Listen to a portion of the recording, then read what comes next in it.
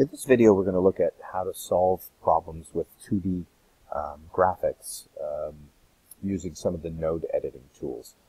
In this particular case, I'm going to click on Open Model, and from my desktop, I have saved an image that I found on the internet, and you'll see that it's a fan, a Chinese fan. And I'm going to, as we normally do, we will change the increments from DPI to inches, so it's 1.5 by 1.8 inches roughly is the actual size of this fan. I'm going to go to bitmap to vector conversion, and we're going to reduce the number of colors as we would normally do. Currently there are 255 different shades of gray in this image. We're going to reduce those down to 2. We're going to click OK. Now, the one thing that we're going to be noticing is that you can see there are points where the image kind of goes to the outer edge of this workspace.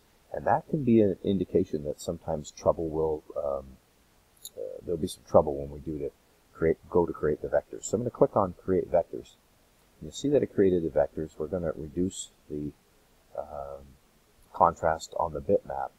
And what I want you to notice is I'm going to zoom in very closely down here at the bottom. You can see where our problem is. I'm just going to click off of this and click back on one of the vectors. You can see that this vector is actually created, the border around it, but it's actually connected to our image. And that's a problem, because if right now, if all I wanted to do was machine just this fan, it's very difficult for me to do that, because I have all of these vectors that basically constitute an outer border. You'll probably see as I click here, there's one there. As I click up here, there's probably another one here. And so that can be a problem for us because we don't want that border to be there. So there's a couple ways we can solve it. One of them is we could actually draw another border around this border so that it would machine basically a border around it, but then it would carve out the fan. But if we want to really get rid of the border, which is really the correct way to do this, then it requires what we call node editing. So I'm going to zoom in on this nice and tight. And I'm going to go over here to the tool that's called Node Editing. I'm going to click on it, and I'm going to click on this particular vector. Now you see when I do that, a couple things happen.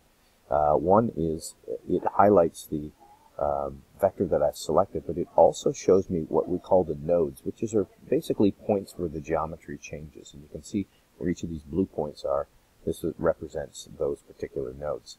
So now what I have the ability to do is I can now modify this. For example, I can take my cursor and I can move it over the vector, and all the power in node editing is in the right mouse click. So if I right mouse click, you can see there are all sorts of different options available to me. For example, I can convert the span to a line. I can convert the span to an arc. What I really want to do is remove this span.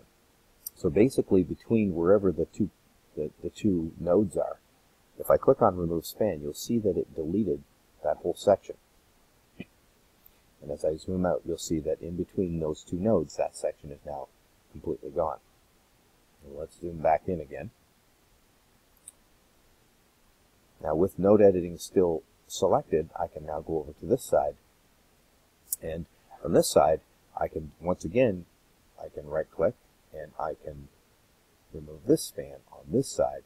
So now basically what I've done is I've disconnected these from that border. Now if I click on this node, or I click on this vector, and holding my shift key down, I click on the other vector, I'm just going to go out of node editing for a second, go back to my selection tool, and you can see that I now have both of these vectors selected. And now I have the ability to join those vectors in several different ways. In this particular case, I'm going to join these vectors with a curve. So it should create a curve that goes around and connects those two vectors. So what I've essentially done is basically reconnected this. Now, you can see right now, if I really wanted to clean this up, you can see that I've got this little piece out here that really doesn't belong. I don't really want that there. If I wanted to get rid of that, once again, I can use node editing to correct that for me.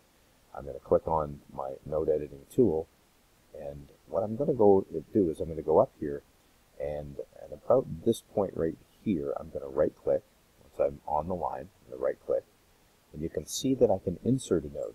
I'm going to insert a node there, so I now have the ability to disconnect another portion of this. So I'm going to go here, and I'm going to remove this span, And I'm going to do the same thing at about this point right here. I'm going to add a node. So I'm going to insert a node there. And then we're going to remove the span to the right of that.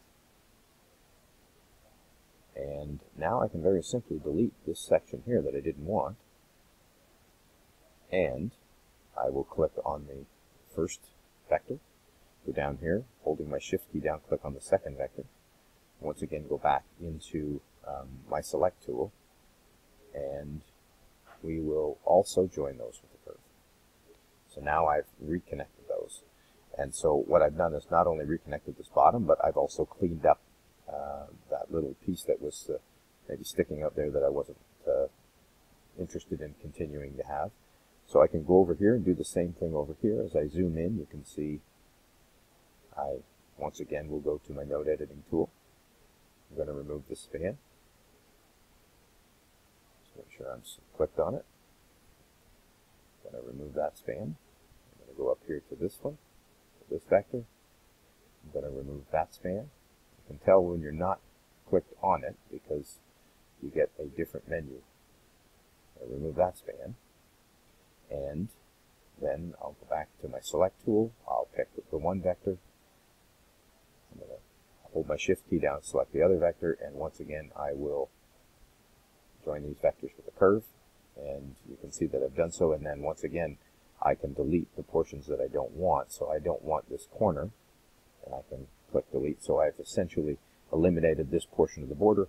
Of course, I could go around and do the same thing on all the other three corners, and eventually I will have eliminated the border, and I will only have my fan left, and it will be completely connected. So that's the use of node editing. There are several other functions in node editing to explore, but those are a couple of the basics that we use quite often in the projects that we do.